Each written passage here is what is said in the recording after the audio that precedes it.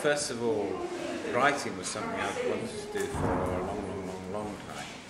And when I was at year 3-4 in my primary school, I had a teacher who encouraged me to write stories and sometimes said nice things about it, the work that I did. And by the time I left her class, I realised that I really liked disappearing into that daydreamy world you go into when you write. Because it's good, isn't it? Because it's one of the few things at school where there's not much right or wrong about it, is there? No. And when you do maths, the answer is either right or wrong, and there's nothing in between. But when you're writing a story, it's your story. If somebody tells you it's wrong, you can say, well, actually, isn't. I've written the story, so I want to write it. Thank you very much. It's my story. It's not your story. I'll write what I want. So there's that element of having control over it, which is quite nice.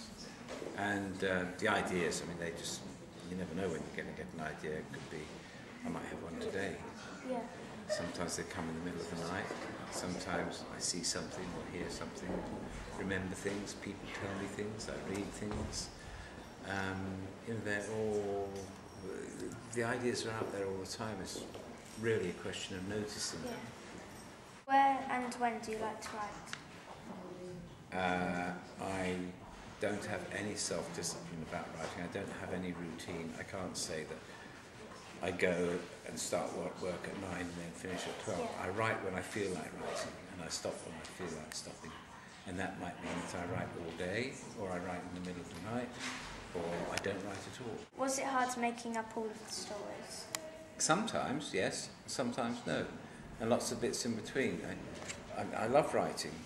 Even when it's going badly, I still like it in a strange way, because you've got the challenge of trying to make what you know isn't very good a lot better for a start. And at least you're writing something, even if it's bad writing. There's nothing worse than not writing at all than having a completely blank page and you're just staring at it and thinking, what am I going to do?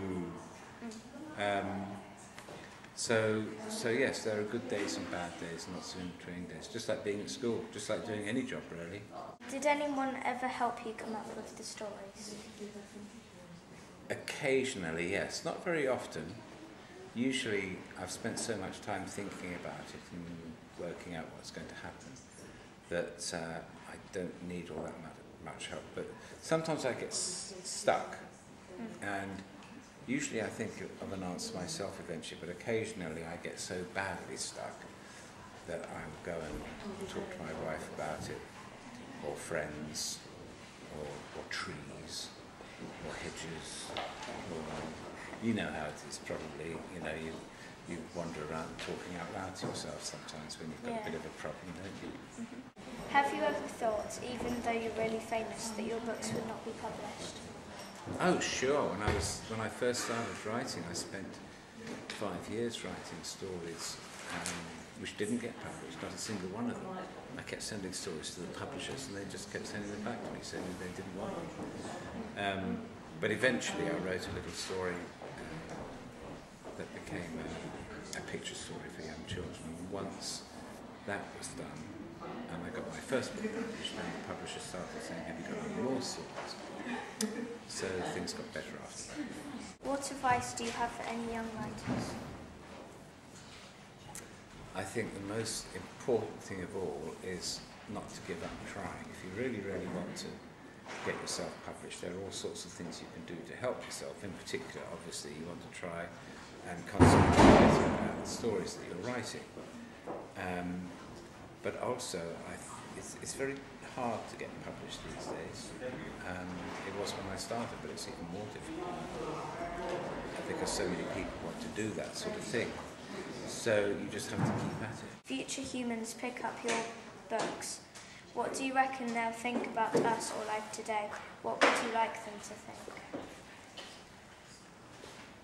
Oh my goodness. Well, I know what I'd like them to think, that we were pretty much okay. But I don't think they will. I think they'll probably look at us and think, my goodness me. You would have thought that after thousands of years of civilization they would have learned not to be so nasty to each other and so unkind and so thoughtless and selfish and so on. But we haven't really, have we? Not much at all. What is your favourite colour? Today, my favourite colour is, what should we say? Oh, azure blue.